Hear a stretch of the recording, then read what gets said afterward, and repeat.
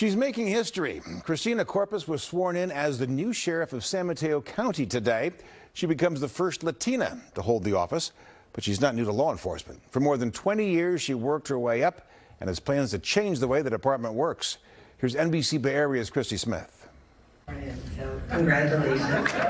Christina Corpus officially became the 26th sheriff of San Mateo County today, sworn in during a ceremony at the College of San Mateo.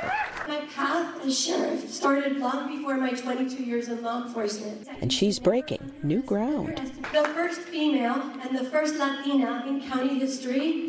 Law enforcement, elected leaders, and community members were there to watch the new sheriff make history and share her plans for the department. Safety is and always will be my driving mission.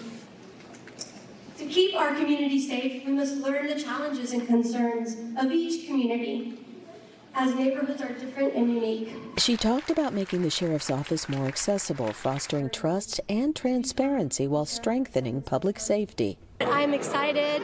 I'm looking forward to working and being engaged in the community and bringing 21st century policing really to the San Mateo County Sheriff's Office and bringing a change of culture where we take care of people first. Mountain View Police Chief Chris Shung is leaving his post as top cop to join the San Mateo County Sheriff's Department as undersheriff. Her vision really aligns with everything I've been trying to do in Mountain View, and just in terms of helping to evolve the profession, just really caring deeply not only for the community but also for the men and women who serve our communities as well.